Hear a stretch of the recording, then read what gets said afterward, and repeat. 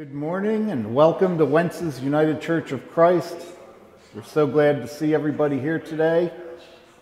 This is Veterans Day weekend, so before anything, thank you to all of those who serve and have served. We are ever grateful for your service and sacrifice. Let us prepare for worship.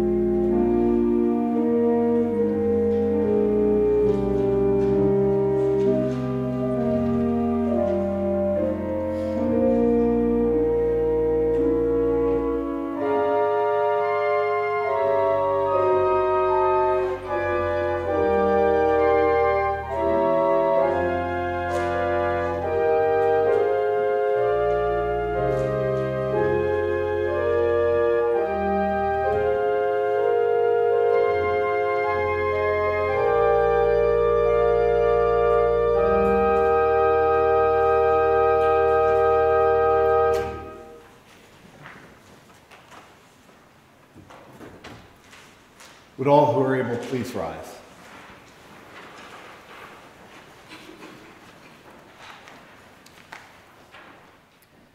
The grace of our Lord Jesus Christ and the love of God and the communion of the Holy Spirit be with you all. And also with you. Please join me in our unison prayer.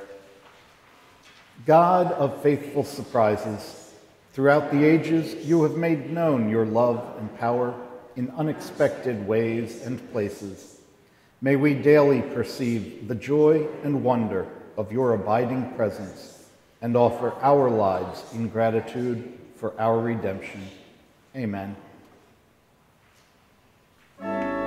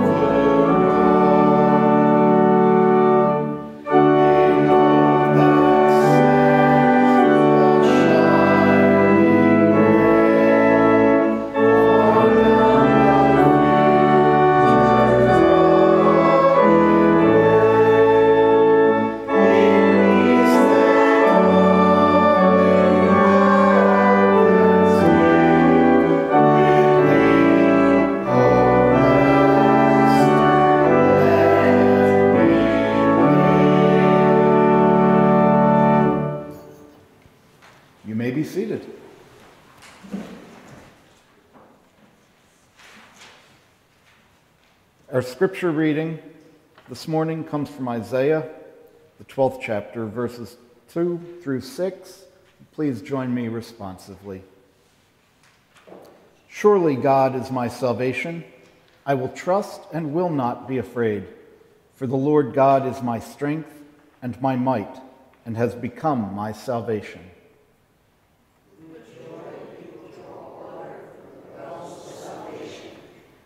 And you will say in that day, give thanks to the Lord. Call on God's name. Make known the deeds of the Lord among the nations. Proclaim that this name is exalted. Sing praises to the Lord, for he has done gloriously. Let this be known to all the earth. Shout aloud and sing for joy, O royal Zion, for great in your midst is the Holy One of Israel.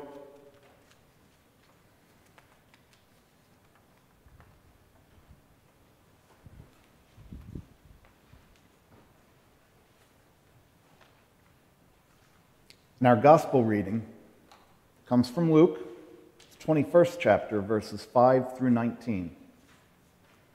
When some were speaking about the temple, how it was adorned with beautiful stones and gifts dedicated to God, Jesus said, "As for these things that you see, the days will come when not one stone will be left upon another.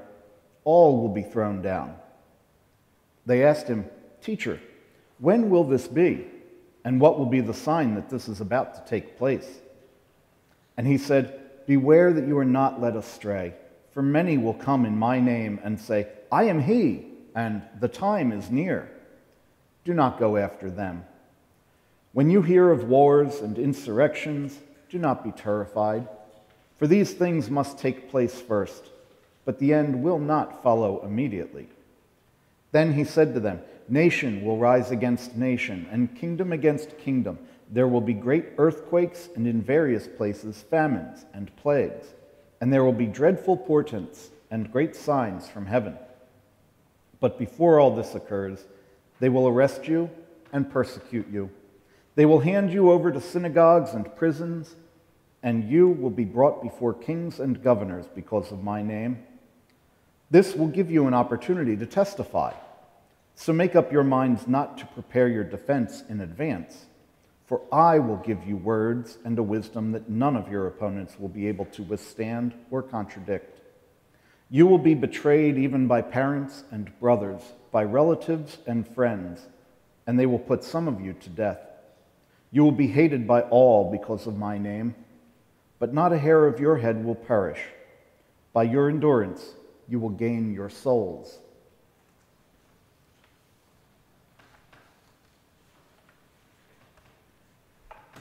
As we've been following the Gospel of Luke this year, Luke has been following the travels and teachings of Jesus from Galilee up north down to Jerusalem and, spoiler alert, his eventual crucifixion. In this morning's passage, Jesus is at the temple in Jerusalem teaching and answering questions.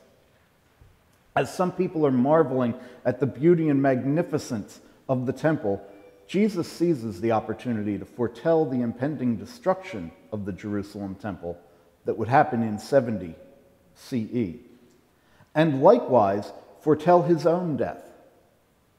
See, while he was literally describing what would happen during the Roman siege 40 years after his crucifixion, we can extrapolate his figurative comparison to his own crucifixion and death, because of the symbolism that he has regularly used to compare the temple to the human body. Many people today read even more into it and see it as a foretelling of the end times. Jesus then warns how no one will know for sure when this will happen, and that the people should not listen to any voice that claims to know the day and time. Even when the signs do appear, wars, insurrections, earthquakes, famine, and plagues, the end will not follow immediately. Then Luke, in good literary fashion, foreshadows the trials of Peter and Paul in the book of Acts, which many scholars believe was not even written as a separate document, but just a continuation of Luke's own gospel. He quotes Jesus as saying, "But before all this occurs, they will arrest you and persecute you. They will hand you over to synagogues and prisons, and you will be brought before kings and governors because of my name. This will give you an opportunity to testify." According to Luke, Jesus instructs his followers to continue on, even though they are persecuted, betrayed, and hated because of his name. Finally, after relating all of the ways in which his followers will suffer, Jesus reveals the catch. Usually when someone says, "What's the catch?" it's because everything leading up to it sounds so good, too good to be true. There must be some downside catch. Not with Jesus. In his true anti-establishment fashion, he first tells everyone how badly they will be treated, and then reveals the ultimate upside catch. By your endurance, you will gain your souls. It was reading that last verse, "By your endurance, you will gain your souls," in which I had my aha moment this week. Endurance and the blessing that comes from it is a common theme throughout both the Hebrew Scriptures and the New Testament. But particularly in the New Testament, a better way to translate the word for endurance might really be persistence, because it is not a passive word.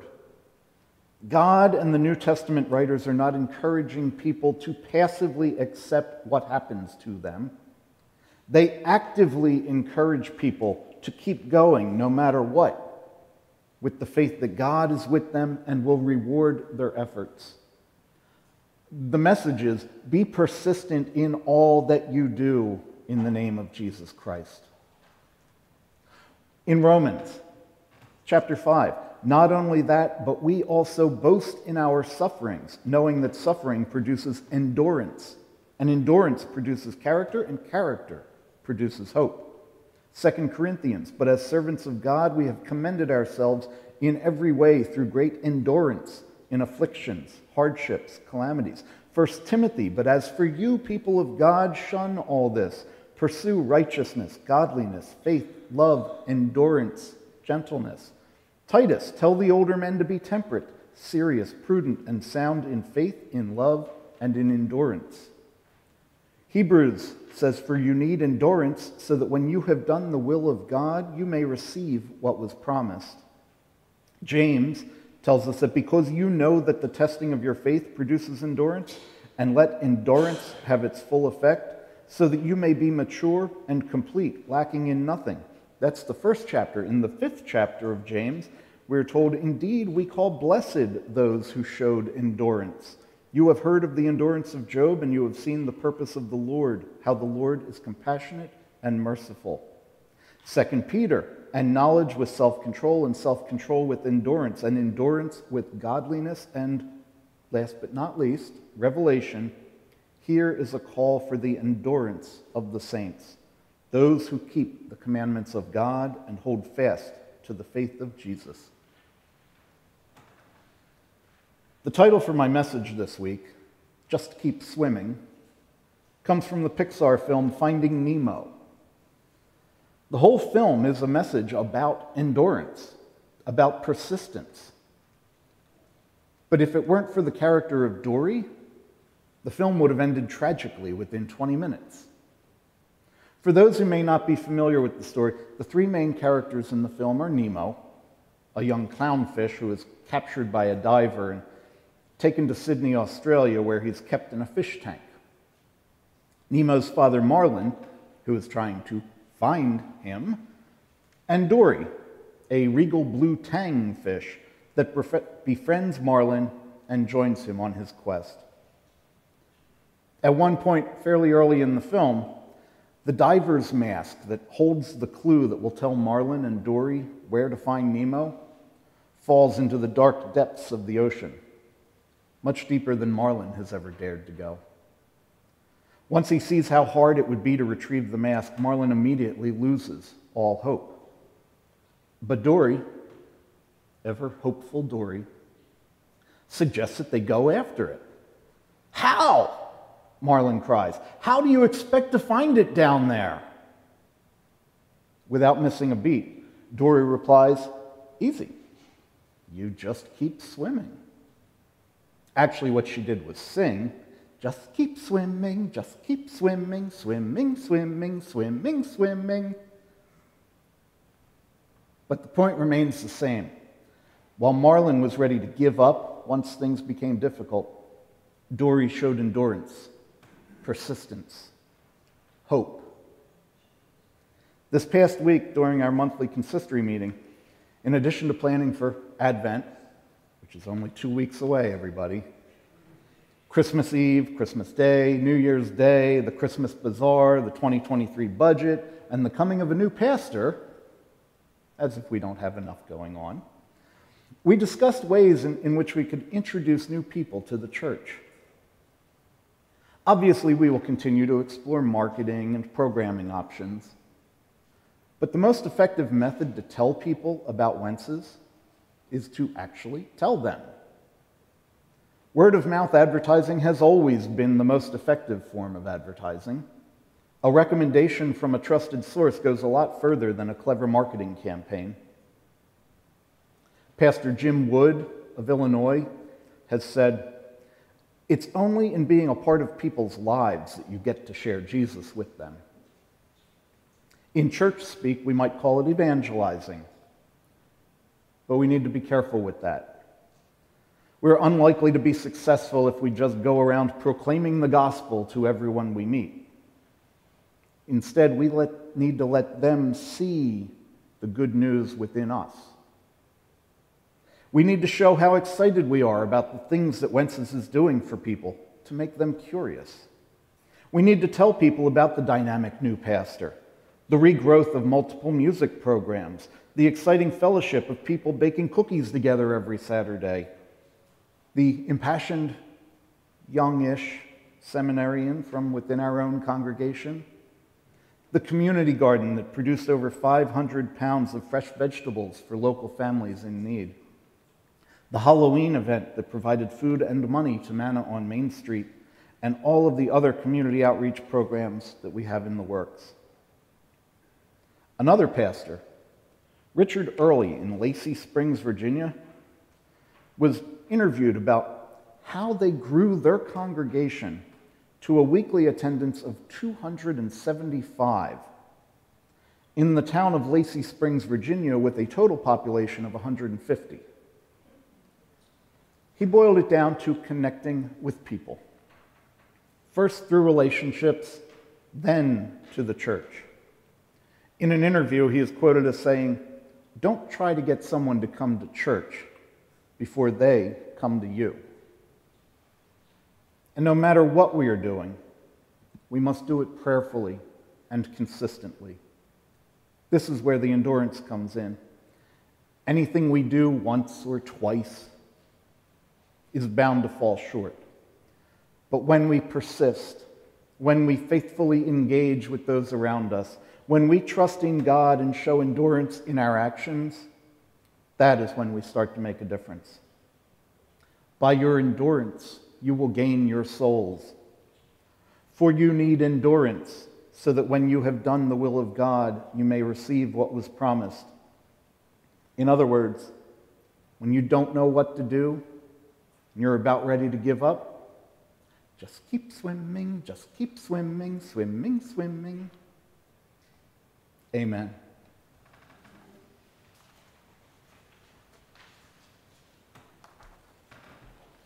I'm going to head back over here now. This morning, first and foremost, I would like to wish a very happy anniversary to Tony and Rita Cipriano. Flowers in their honor, which are beautiful. Couple things. Obviously, all of these are in the crosswords, and you can read everything that is going on yourself, but I would like to put out to everyone, Matt, who has done and always does a fantastic job running the electronics, would still love some help with that to get a break every now and then. Doesn't have to be one of you. Maybe some of you know a high school student that enjoys AV and electronics type stuff. Maybe you could let them know that, hey, if you come do a couple Sundays at Wentz's, that will go towards fulfilling your service requirement and get that word out there. So let's see what we can do to help Matt out with that. Are there any other announcements from the floor that anyone wanted to be sure we hear? Rita, please step forward to the... Thank you to everybody who put in any time, and it was on for cookie baking. And yeah, our ranks were small, but we got the job done, which is absolutely astonishing. And for everybody, even if you talk to your neighbors and your relatives and support us, it's greatly appreciated. Thank you all. I can absolutely reiterate that. Thank you, Rita, for organizing all of it, and yes, thank you to all of the bakers come out. I talked to different people coming out who were like, it's hard for us to get around, but can't necessarily make it every week to worship, but we always make it for the cookie baking, and it is a special time. Yes, the cookies are wonderful, and we all look forward to them at the Christmas Bazaar, but the people who are there look forward to the time together, even when there are glitches. As I know, we had a couple of glitches this year, but everyone banded together and worked through them, so thank you all very much. And yes, as I mentioned, Advent is only 2 weeks away. It starts the Sunday after Thanksgiving, and then the very next week is the Christmas Bazaar. So tell everyone you know, come out and attend that.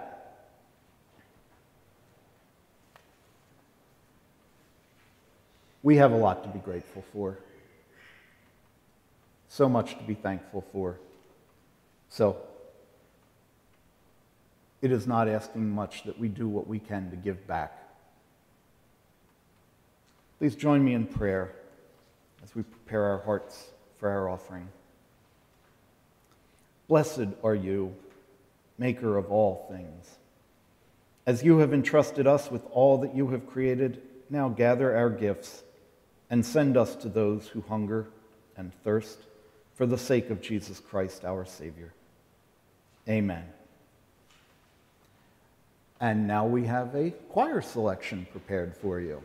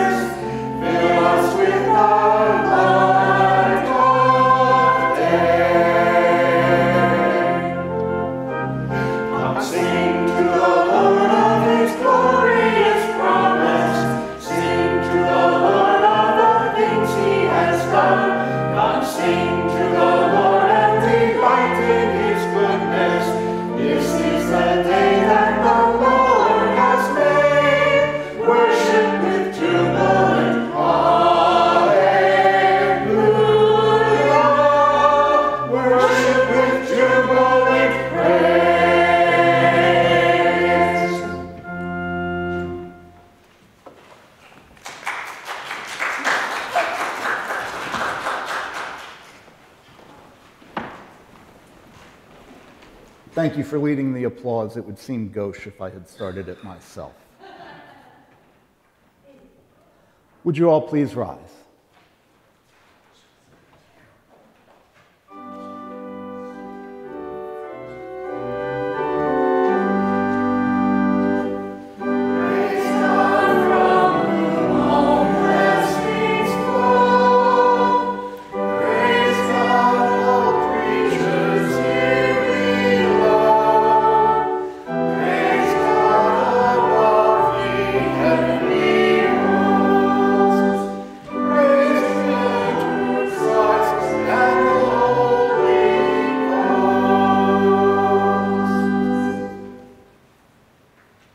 You may be seated.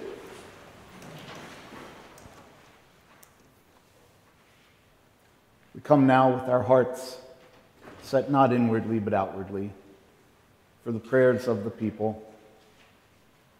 Are there any prayers, joys, concerns that anyone would share that I may not be aware of?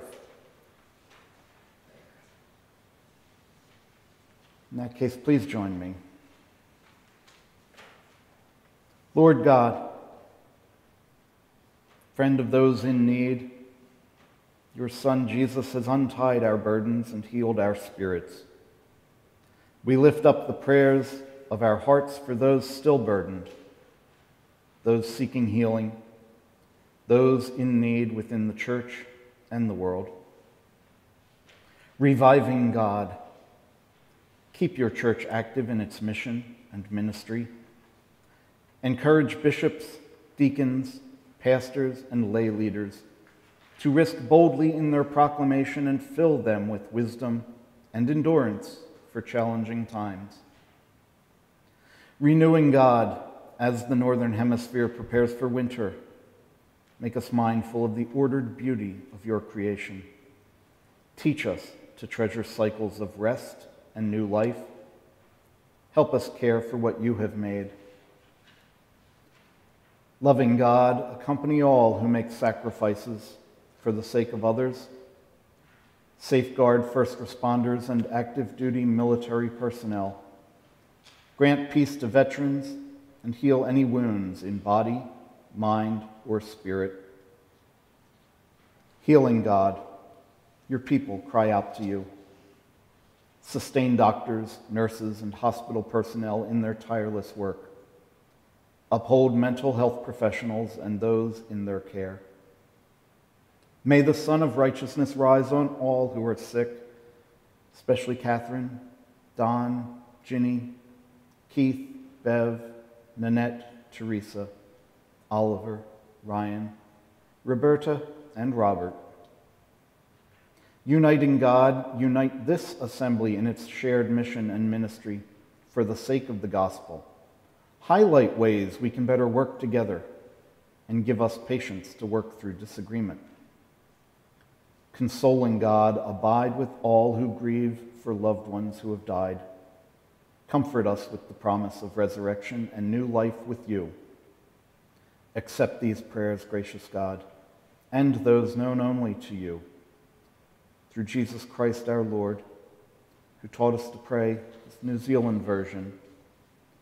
Eternal Spirit, Earthmaker, Pain-bearer, Life-giver, Source of all that is and that shall be, Father and Mother of us all, loving God, in whom is heaven. The hallowing of your name echo through the universe. The way of your justice be followed by the peoples of the world. Your heavenly will be done by all created beings. Your commonwealth of peace and freedom sustain our hope and come on earth. With the bread we need for today, feed us. In the hurts we absorb from one another, forgive us. In times of temptation and test, strengthen us. From trial too great to endure, spare us. From the grip of all that is evil, free us.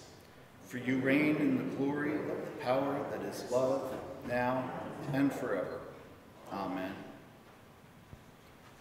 Please rise for our sending hymn.